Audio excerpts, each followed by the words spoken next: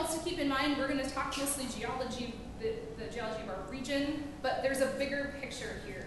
While things are happening in our region, the big world is moving and shaking around the region. And so the continent itself is traveling left and right and up and down and all around as everything else that we'll talk about is going on. So folks often think about Pangaea as a supercontinent. There were several supercontinents over time. This one actually happened much later in time than some of the others.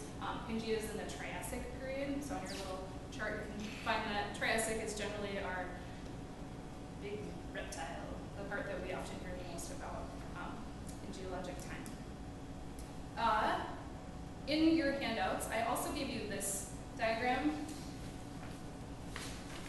partly because I feel like it's this huge, whoa moment.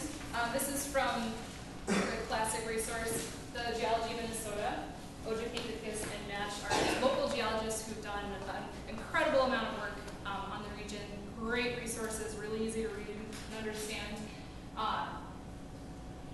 What this diagram is showing us is the placement of Minnesota over time, over the entire time scale that I've given you, geologic time, in relation to the equator. So this little dotted line is the equator, and you can see that the continent is like moving all around, and that's impacting obviously climate, and what's going on the edges of these continents is impacting what's going on in the middle. So I just thought that was an incredible thought to think that our continent has been really zooming around, and by zooming, obviously geologic time, it's pretty hard to see anything zooming, but I just thought that's a really fun way to think about it. Okay, with that behind us, we are going to launch into the fast and dirty version of how the Great Lakes came to be. And feel free to sort of follow along on your timeline if that's helpful to you, if you're the sort of person that wants to see where the numbers fall. We're going to start with the Precambrian. Precambrian basically is everything from the beginning of the Earth until about 550 million years ago when we entered the Cambrian period. It's a huge amount of time, and because of that, we have kind of a smorgasbord of geologic events happening throughout that time period. So we have volcanic events, we have glacial events, we have these really hot, sticky climate, really warm climate times, we have seas coming in and out. There's a huge amount of stuff happening. But part of the challenge in the Great Lakes is that because it's such an old period, a lot of other things have happened to pile on top of it. A lot of other impacts have happened.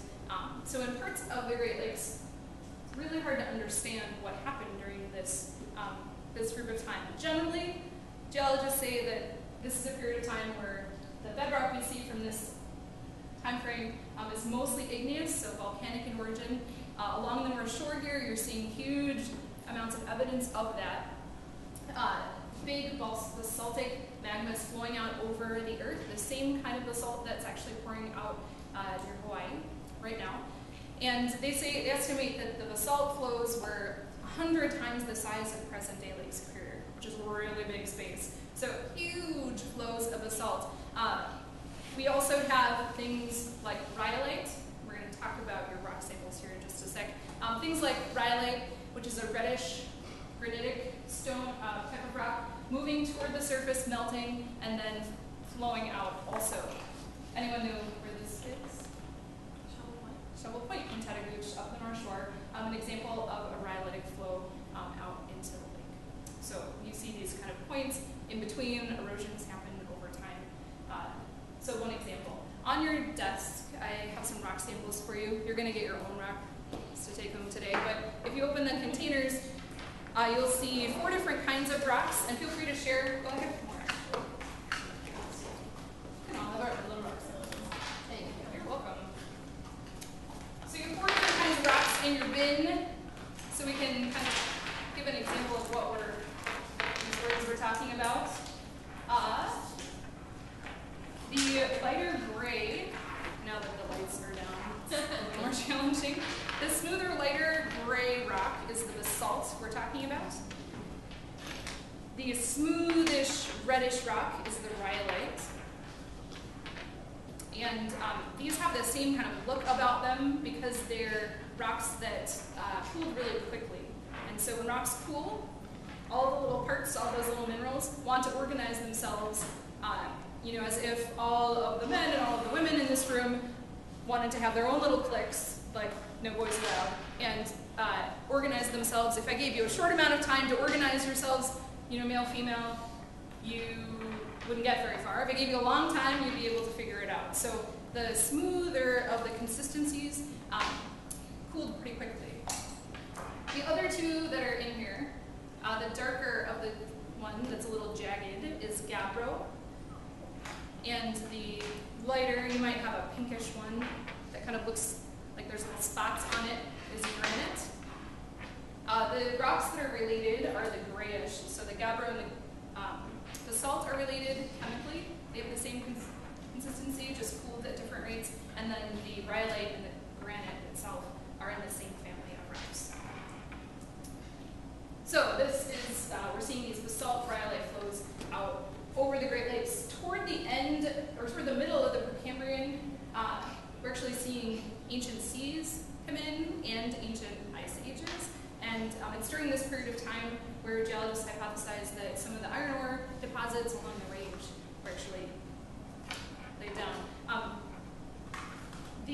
Really the biggest amount of evidence for this time period that we have comes from some oil cores. So cores out of the rock, they're finding things like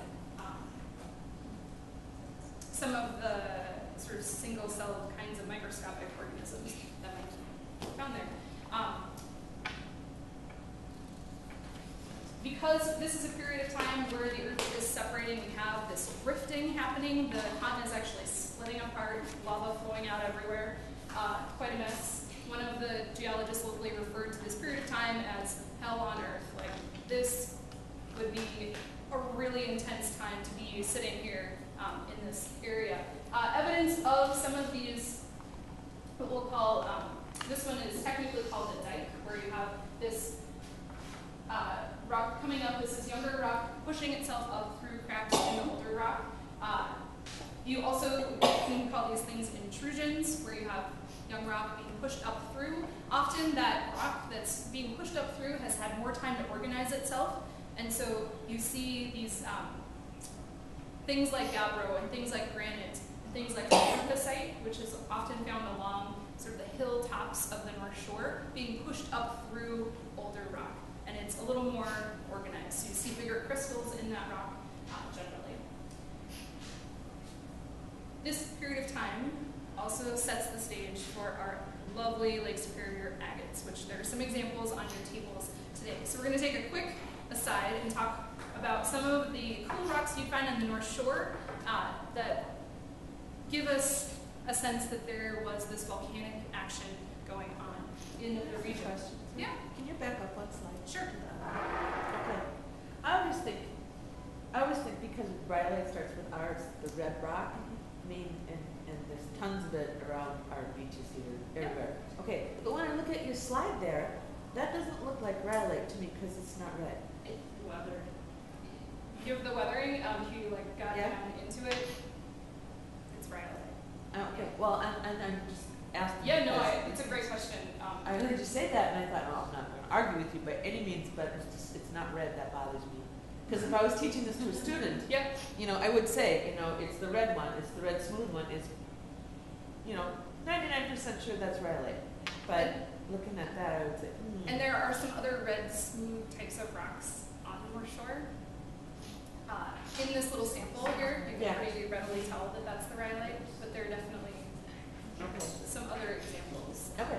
Yep. And that's one of the reasons why John Green used to come down to Sugarloaf and do geology with us, which is further up the shore. And he said that's why they carry rock hammers, because on the outside of rocks that have been weathered and have tiny organisms living in the first layer, that the rock hammers clean that away, and then they can see what the true color of the rock is underneath.